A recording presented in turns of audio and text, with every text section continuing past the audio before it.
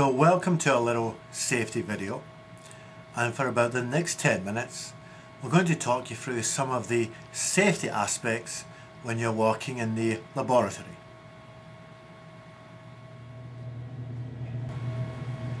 So when you come into the laboratory each day, the first thing you want to do is grab your key for your lab drawer from the wallet on the front of the bench. Take your key, open up your drawer, and then place the key back in the brown leather wallet in the front of the lab.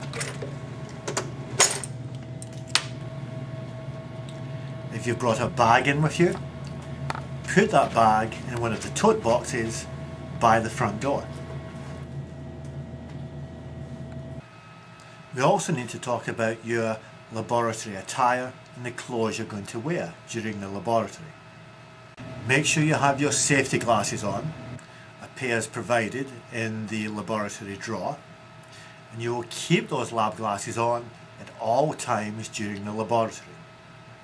If the glasses are getting uncomfortable, then take a break and step outside the lab to take your lab glasses off. Make sure you have a t-shirt on during the laboratory, one with sleeves which are closer to the elbow than they are to the shoulder.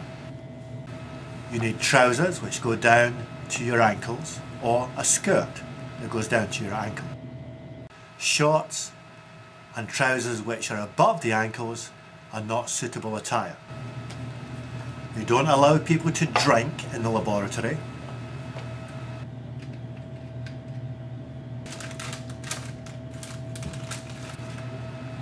We don't allow people to eat in the laboratory.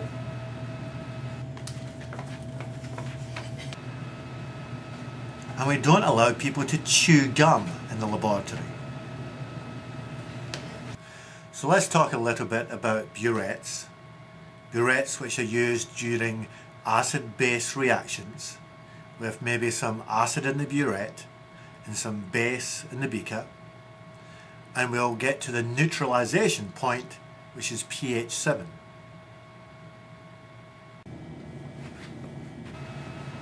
When using a burette, make sure that you use tap water to clean the burette before you start.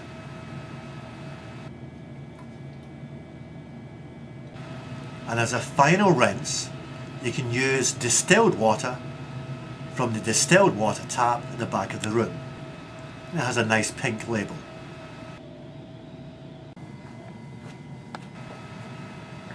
Clamp stands can be found underneath the cupboards, below the sinks.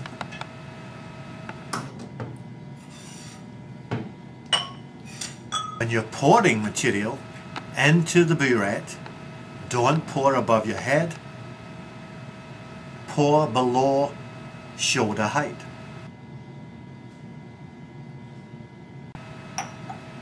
When you're ready, clamp the burette to the stand, and it fits in between two sets of rubber stoppers. You're now ready to use your burette and perform your acid-base titration.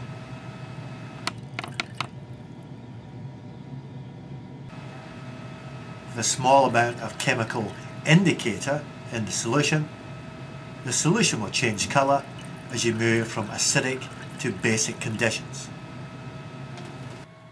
Let's look at using a pipette in the laboratory. Pipettes for making a much more accurate measurement of a specific volume of liquid. So we can connect the pipette to a burette pump by just pushing in and giving a quick twist to the side. Don't push it too far. We don't want to lock it in there. We want to be able to pull it apart easily enough. So just a quick push and a twist, and far enough so that it's not going to fall out. When you try to pick up some liquid, you'll see this dial on the side of the pump. Just crank that up, and as it cranks up, you'll start to take up some of the liquid. And when it comes to dispensing the liquid, make sure you stop at the right point. Remember that 5 milliliter mark on the pipette finishes about here. So you're not dispensing all of the liquid which you've picked up. Only dispense down to the 5 milliliter mark, and that's your accurate measurement of the liquid volume.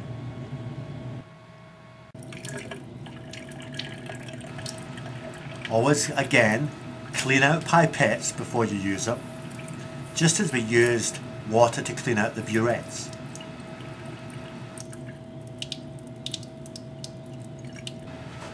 When dispensing into or from a pipette, never take directly from the original chemical bottle. Always pour into a separate beaker. Pouring into a separate beaker avoids contamination of the source chemical. Hi, I'm good. While you're working in the lab, accidents will happen, and it's inevitable that you will break some glass. Dustpans and brushes are in the cupboards under the sinks at the front of the room. Glass waste doesn't go in the normal trash bin, it goes into the special white and blue glass box. We also have to be careful when dispensing liquids from a pipette in the laboratory. And there's one thing you always want to do and one thing you never want to do.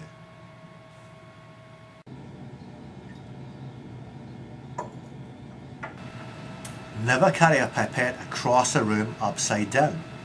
The liquid will drain into the rubber stopper at the top and will contaminate the next solution.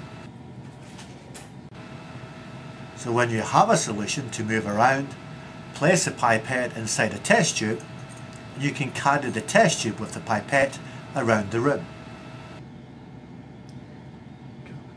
Remember, when you're finished with the pipettes, don't put them back into the pipette box. Nobody wants to use your dirty pipette. Take it to the blue and white glass sharps bin and put it in there with the rest of the glass waste. When you're finished with the pipette, we can still reuse the pipette bulb. So don't throw it away, return it to the front desk. When measuring masses of chemicals on a balance, place your beaker on the balance and then use the tail button to zero the mass. Now you can add your chemical directly to the beaker and you'll be measuring on the balance just the mass of the chemical.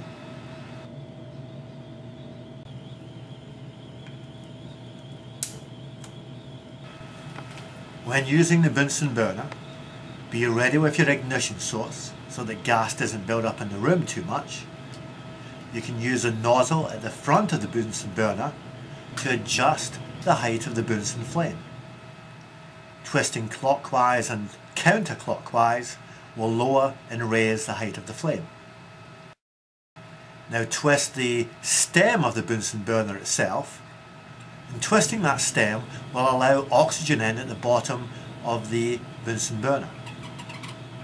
Your flame now burns with a much hotter blue flame, which is about 800 degrees Celsius.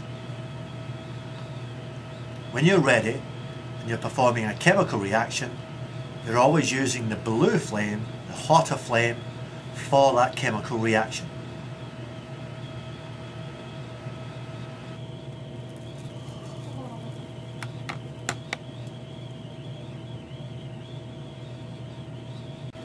When using the Bunsen burner, remember chemicals can react fast, so never point a test tube towards you, always point away from you. When getting rid of your chemicals at the end of the experiment, never pour down the sink unless instructed, always pour into one of the waste bottles at the front bench. The waste bottles should be clearly and regularly marked in these 1 litre transparent bottles with the blue safety diamond on the left side. Many of the chemical reactions will produce gases which could be toxic or combustible. So even if the procedure doesn't ask for the reaction to be carried out inside a fume hood, always assume that you should, even if the procedure doesn't say so. Many of these gases you work with and produce during a reaction are colourless and odourless. And without the sash lid down, those gases can pour into the room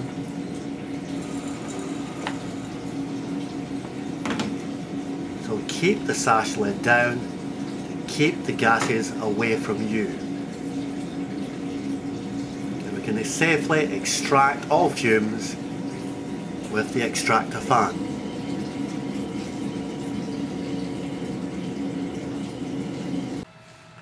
So these are some of the basic rules for working in the laboratory. We do have other rules, and everyone will need to sign the student safety contract. It's a 4-page document that you'll find. Sign it in block capitals on the front page, sign it in ink on the 4th page, and also sign your name and date it.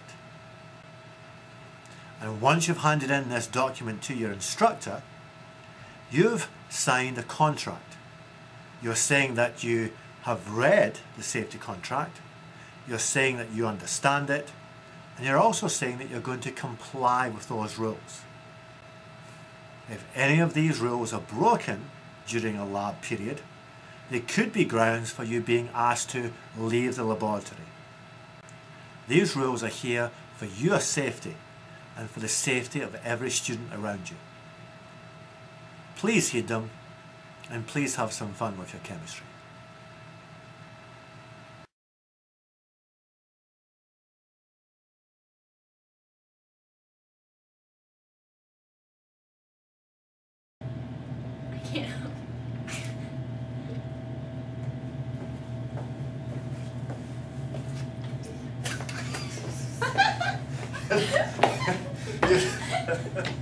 Was that too dramatic for you?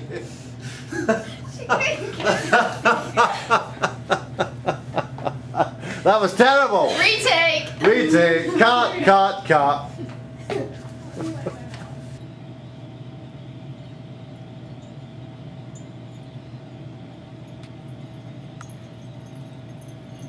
She's very slow, isn't she?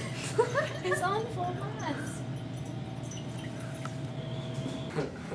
I don't even see the red light I on. promise I won't put it up on YouTube for at least 10 minutes. He's not recording, I don't even see the red light. I am recording. Okay, just as you were, you can go through it again. Okay. Hi Caitlin, how are you doing? Hi, I'm today? good. You looked to see where you were going to drop it, and then you dropped it. Don't look. Just put your hand back. Hey, the first take was good, okay? One more take, come on. Do it properly. Jeez. Fail. I knew we should have hired Marcy to do this. Oh gosh. Go when you're ready.